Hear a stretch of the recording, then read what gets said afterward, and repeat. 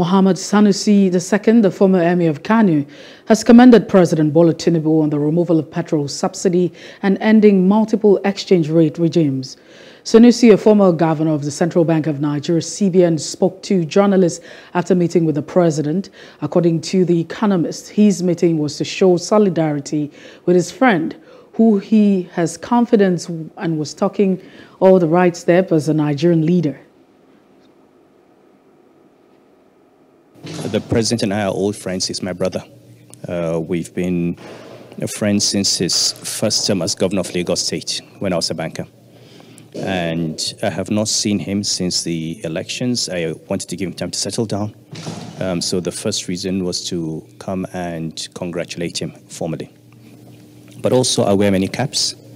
I wear the cap of an economist. So I came to thank him for the steps he has taken to put this economy on course.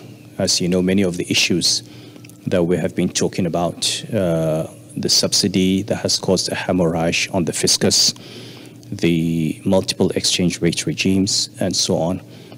These are issues that I have personally been talking about for a long time.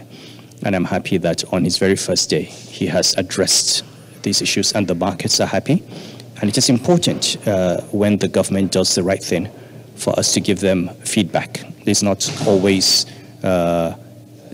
when they do a wrong thing that you complain. So he has started on such a strong footing as far as the economy is concerned that we have to come and support and encourage that we continue along that path and be advocates for the policies he has pursued. Speaking further on the outcome of his meeting, Sanusi said Tinubu promised that the federal government would take a closer look at the Air Force raid that killed at least 37 headers in Nasarawa State earlier in 2023.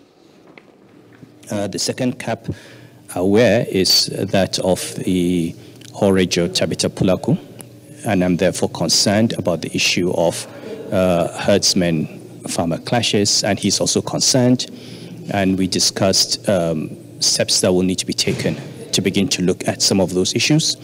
But in particular, I came to appeal to him on the case of the 37 herdsmen who were bombed by the Air Force in Nasarawa State a few months ago, which we wrote a letter to President Buhari on. And we have now written a reminder because it's a matter we do not want to be swept under the carpet.